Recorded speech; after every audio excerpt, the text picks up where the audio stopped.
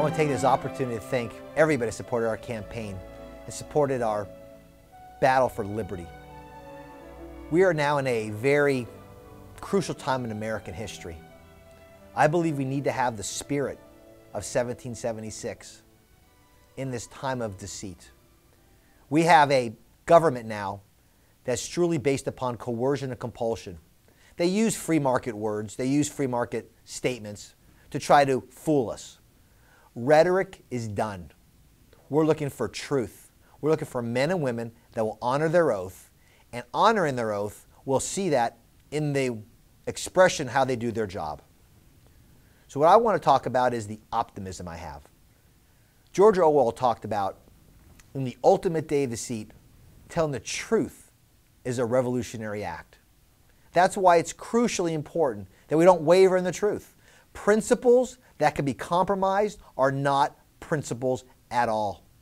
That is why we're in the position we are right now. We have a government at the local, state, and federal level that actually redistributes our private property, our hard work, and our wealth at their decision, and then sometimes exempt themselves.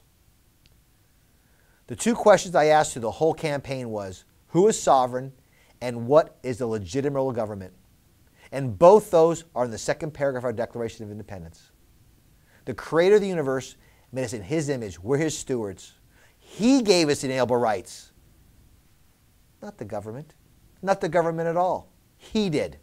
And the only legitimate role of government is the very next sentence.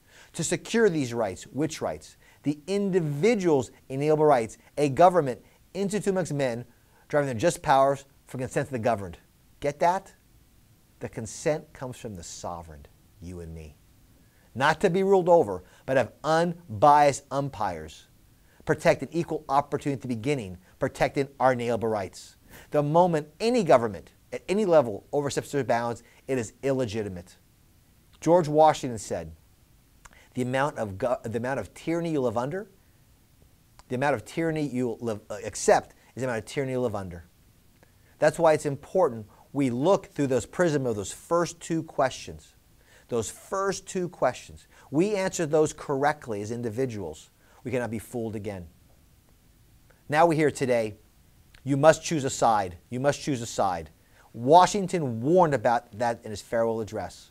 Those 51 paragraphs are wisdom we must go back to articulate the future issues we have today.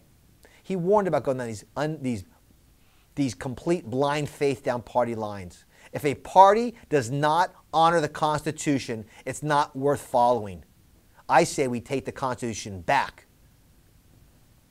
We do that if we don't waver on those core principles. Me personally, I'm not for sale. No 30 pieces of silver. Nothing can sell me on these core principles. I am not a perfect man by no means. I'm saved by grace. But I know what core principles are. I understand that we have to get men and women of honor to accept this, and a republic of this phenomenal country can shine again. When Franklin was asked, a monarchy or republic, he said a republic if you can keep it. Liberty is a verb.